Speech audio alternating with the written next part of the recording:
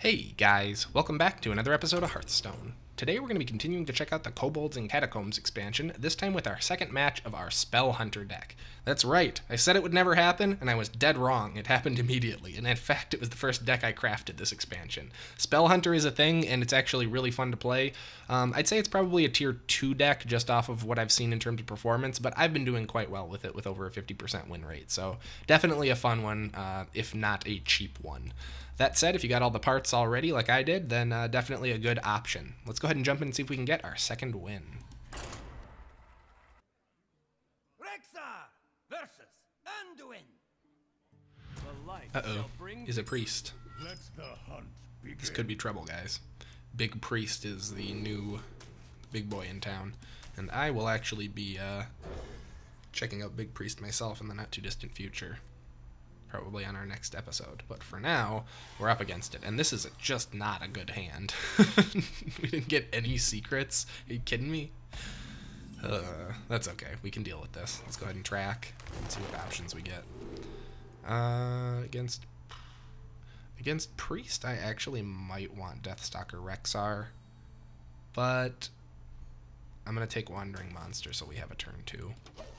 I suppose I could have coined an Animal Companion next turn, but I really like Wandering Monster as an opening play. Actually, I think this is Barnes Priest, so I am going to Animal Companion in case I get a Huffer. Nope, that's okay. We got the minion that hits that sweet spot, or one of the minions that hits that sweet spot where Mage or Priest doesn't have an easy way to remove it without using multiple cards.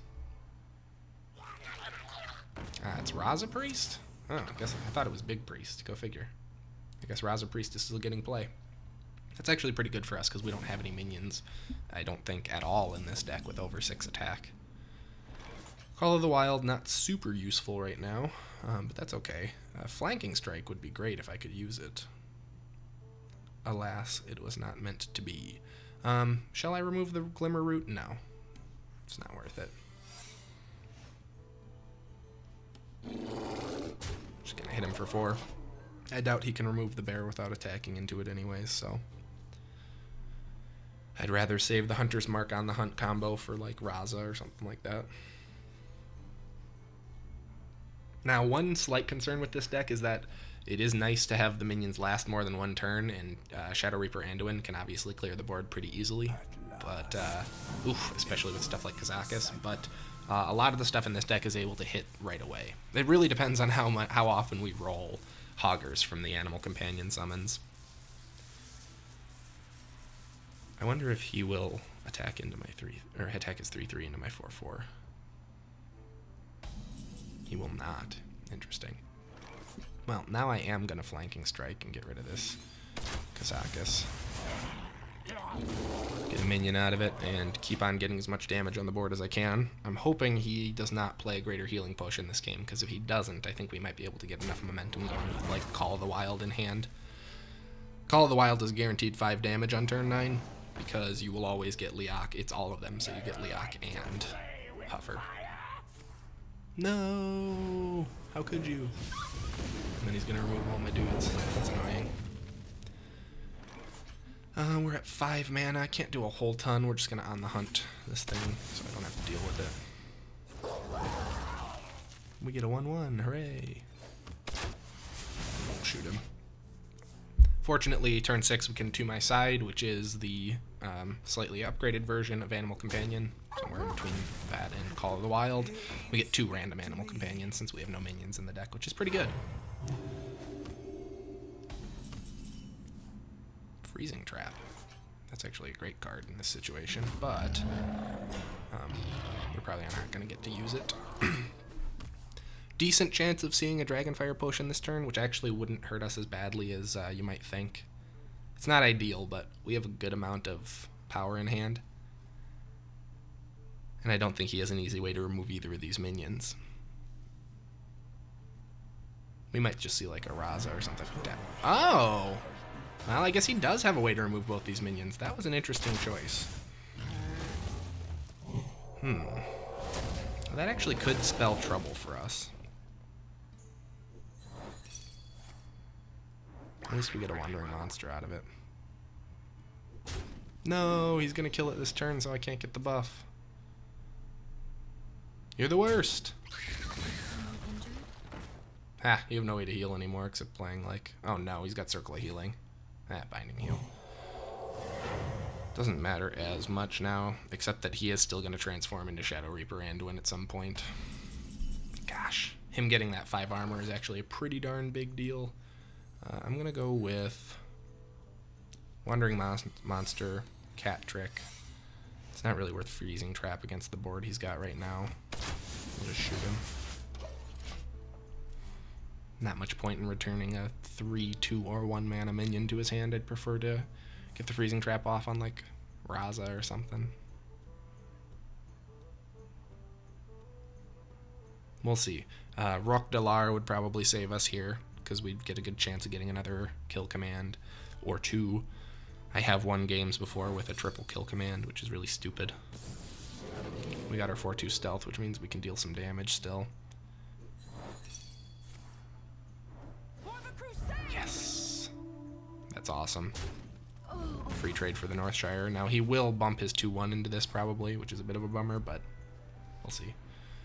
Build-A-Beast is not an ability I wanted to give a priest though, because he's going to be able to just build taunt minions every turn. We're going to have to do some Hunter's Mark foo here.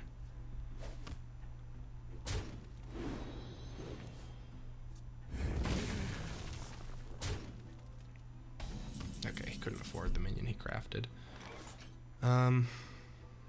8 mana is not an ideal amount. I guess we'll just Freezing Trap. I'd like to hold on to the kill command. So we're just gonna Freezing Trap and shoot him. Less than ideal. Well, actually, let's see. Kill command would deal another 5 damage, so we'd be at 13. Plus, he would take only 5 from now. Well, do I want to kill command now? No, I don't want to bait out a. I don't want to bait out an early. Ha! Get out of here. I don't want to bait out an early. Heal. Greater Healing Potion. I want to be able to hit this guy as hard as possible. Now I can hit him for. Well, actually, I can't hit him. 612. Oh, scheisse. That's a pain in my booty. What is the best way to remove it? I really don't want to use my kill command here, but I think I have to. I could hit it with the 4/2, but I want to keep that 4/2 alive.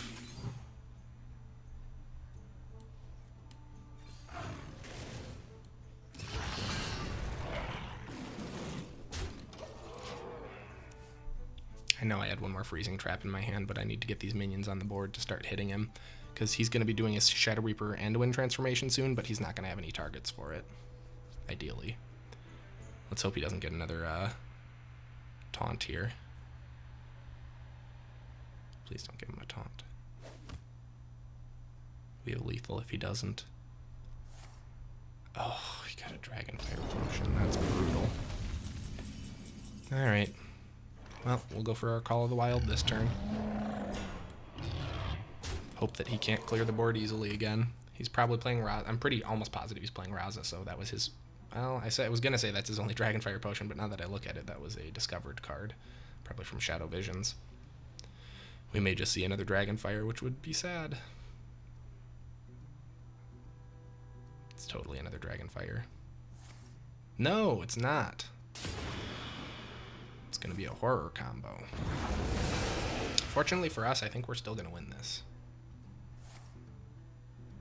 Because we have kill command.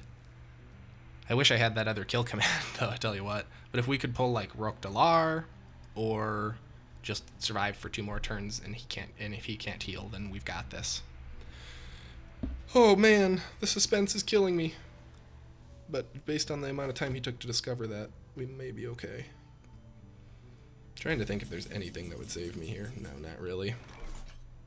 Oh, and kill command actually doesn't deal 5 damage quite yet, so we're just gonna have to hang out till next turn, or the turn after that potentially, if we don't draw a minion or something to summon a minion. Hell, I'd take a Lesser Emerald Spellstone at this point with no charges. Interesting. That actually is not that big of a concern. In fact, oh my god, dude. Give me something that gives me a beast. 4, 5, 6, 7, there we go. Or I could just do Animal Companion, it's even easier.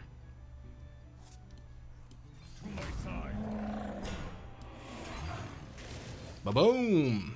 There you have it, lethal. Man, Spell Hunter. Shockingly flexible, continuing to perform.